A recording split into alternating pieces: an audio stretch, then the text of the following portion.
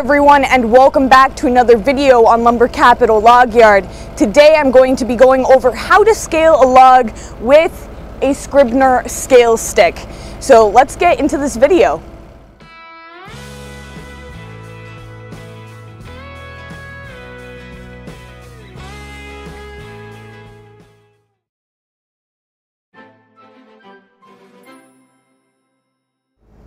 So we're actually getting snow right on time. I mean, technically nature's not on time, right? It's the forecasters who are correct, which by the way, they never are. So let's go ahead and just give them a round of applause because it only happens once in a while, all right? We want to encourage the accurate forecasters. So anyhow, we're talking about scaling today, and we deal with scaling a lot because basically that's how you determine how much you're going to pay your landowner for the logs, right?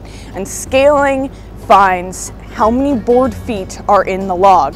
So it's a method of basically, without cutting it open, finding how much lumber you're going to get out of a log. So this is a scale stick, Scribner, like I already said, and we're going to be going over how to use it and basically how to find how many board feet is in your log. So first step is find your length. So we have a measuring tape here, and we're going to be using probably this one as an example. This is all oak, combination of red and white oak, but this is a good one here. So let's find the length. It's either going to be 10 or 12. Ugh. Okay. And it's 12 feet. So we're going to do, now that we found our length, 12 feet, right? We're going to go over to our scaling stick, and right here, these numbers on the far left is your length. So we have 16, 12, 16, 14, 12, 20, 18, 10, and 8. So technically this only goes up to a 20-foot long log, which is pretty long. So I said 12 feet, so we have 12 feet right there. And so that is the line that we're going to be using. We're going to be using the bottom numbers on this side of the stick. So now we are ready to actually find the board footage of this log. So we're going to head over with our scaling stick, making sure that we're using the proper side here. We're going to hook it on the end of the log, on the end with the bark, but we're only going to measure to the inside of the bark on this side because we're only measuring the wood, right? Bark is not going to make good lumber.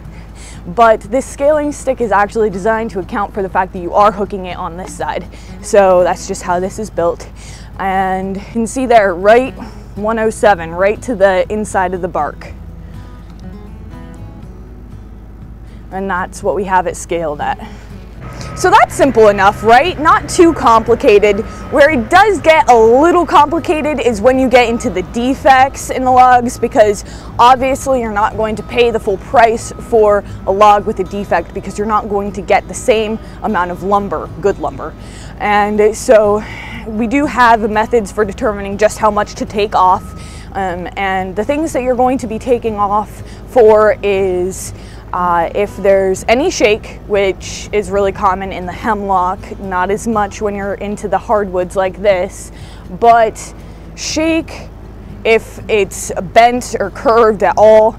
This one is there is a little bit of sweep in this log, but it's not bad enough to take off with.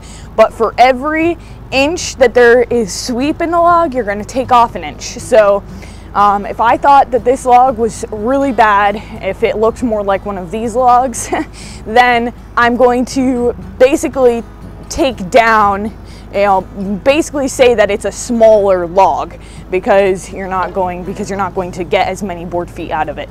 One thing I did want to mention was, because this is all hardwood, it's also graded, and I wanted to go over the different grades with you guys quick.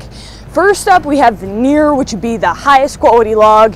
Next up, we have prime, which is actually this log right here that we just scaled. It's basically, to make it prime, it's clear except for one side. So if there's a little bit of knots on one side, but the rest is all clear, it's technically prime, but it's not perfect, so it's not veneer. Next, below prime, we have select. And then below select, there's 1s and 2s, which would be the lowest quality log. Oh my gosh, it is really coming down out here, you guys. I think I'm going to call it a week because it is Friday and this is the end of the week for us. So I think at this point, this gives us a good reason to just call it quits. So thanks for watching today's video, everyone. If you enjoyed watching, make sure to give it a thumbs up and subscribe if you haven't already. But other than that, I'll see you next time.